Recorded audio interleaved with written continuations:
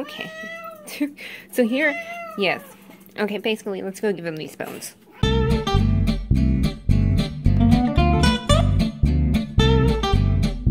If you're worried that your cat might not like bone, let's take a moment for me to put in a little clip of Puppy's reaction to chewing on some bone.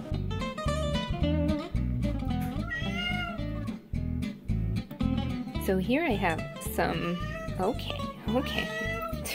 So here, yes. Okay, basically, let's go give him these bones. Come on. I just kicked you. Here you go. Here you go. Because I only put 75% of the bones into the mix or into the blender. And so what I'll do sometimes is give him a couple of the other ones to chew on as I am making the food. And if you can see, he loves his bones. Oh, look at him go. It's really good for his teeth. It's good for him and his primal crunch factor. So yeah, the food may be, for the most part, pretty ground up, but he, you know, does get some chewing in here. And there he goes.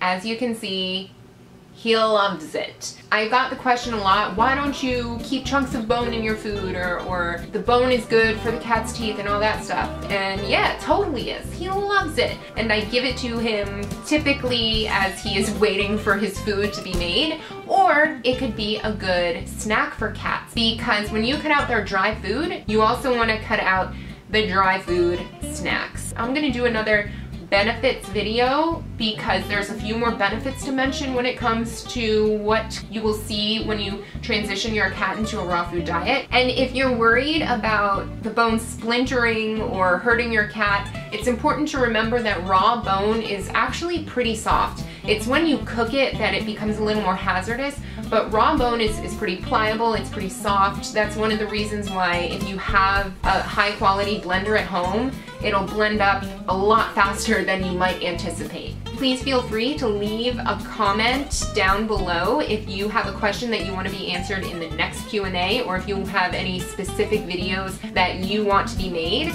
Also, make sure to like this video by clicking the thumbs up down this way, I believe. It helps me to know what you guys like to see so I can put up more videos of that content. Also, make sure to subscribe to my channel by clicking the subscribe button below if you want to get updates and notifications whenever I upload a new video, which is typically about cat stuff or fitness or workouts, recipes for humans and cats, and stress management techniques. Thank you so much for watching. I hope you have a beautiful day, and I will see you guys next week.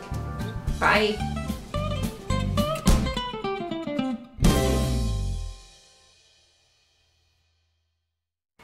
Real quick, grocery store tour guide, holistic fitness starter guide. This is full of a ton of things. It's great for kids. I think it's great for people going off to college. Of course, the holistic fitness starter guide, which is a breakdown of my approach when it comes to feeling your best, feeling your healthiest. It's on Amazon. I'll leave a link in the description below. Okay, that's it.